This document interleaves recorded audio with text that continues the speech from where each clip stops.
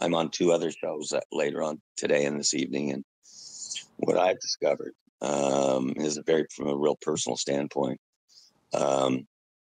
is there are a lot of people out there, Val, that are really disenfranchised and frustrated. And I'll tell you what, and I'll tell you right now and right this second, I've never run into so many people, and I mean people and organizations that are completely frightened of their government. I have had phone conversations, whether it's to voters or leaders or what have you. And there was a question of whether they were concerned that their phones were being monitored, Val. Okay. I don't get phone calls like that normally, Val. We're used to, at least in my business world, straightforward business. But again, in the political world, there are now elements happening and a fear happening. Honestly, I've never seen in my life.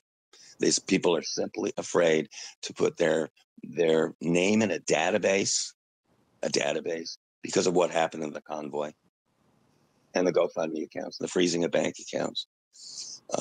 There are people that I know are AB51 yes voters that are completely frightened and staying in the closet, Val. I'm telling you. Yeah. And that's just not the way it is in America. I'm not used to this. This was an eye opener for me.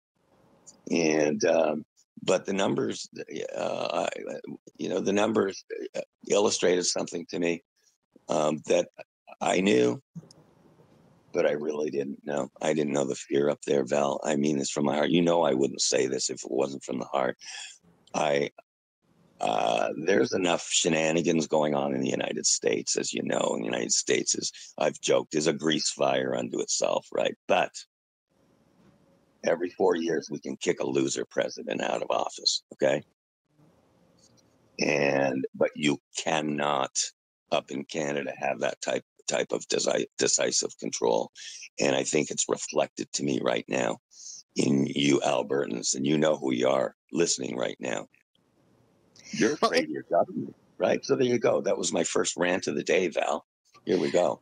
That was a behind-the-scenes sneak for those of you that logged in early this morning, and you kind of got a sample of what the show's going to be all about today.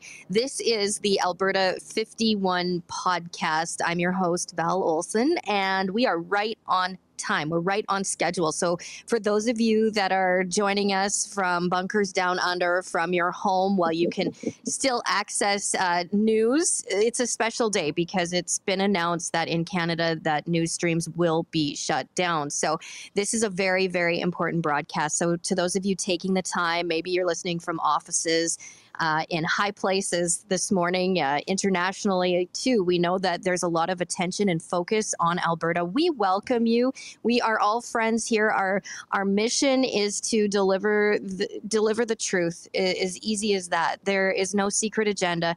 If you have questions, those questions are likely going to get answered today because it's all about spilling everything, right? The numbers are coming.